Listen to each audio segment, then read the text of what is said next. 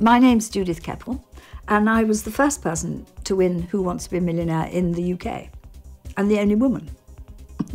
I was 58 years old at that point, and living in Fulham, and doing my garden design, and thinking what to do next, and sort of slightly thinking about whether I should go and live in France or not.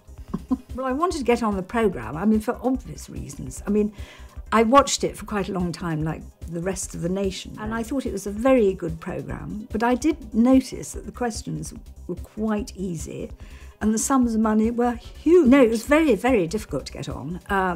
I rang up about 250 times.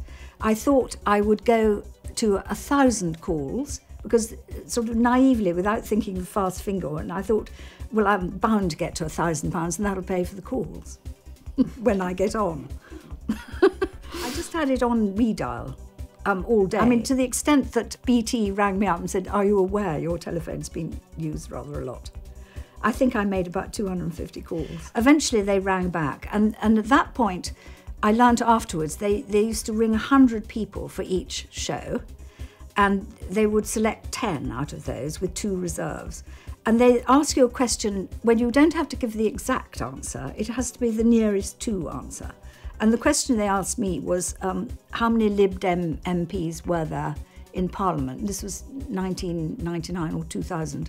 And I just said 43, I think. Eventually I found out that there were 46, and so I realised I was in with a chance. 2 days later, they told me I'd got on. 3 days after that, we were in the studio.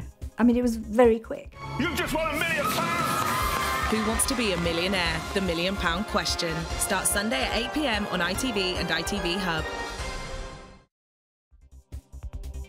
OK, here's my final question. Would you like to see more Who Wants to Be a Millionaire videos? Then click subscribe and you're guaranteed to win. Granted, it's not £1 million, but it could be worse.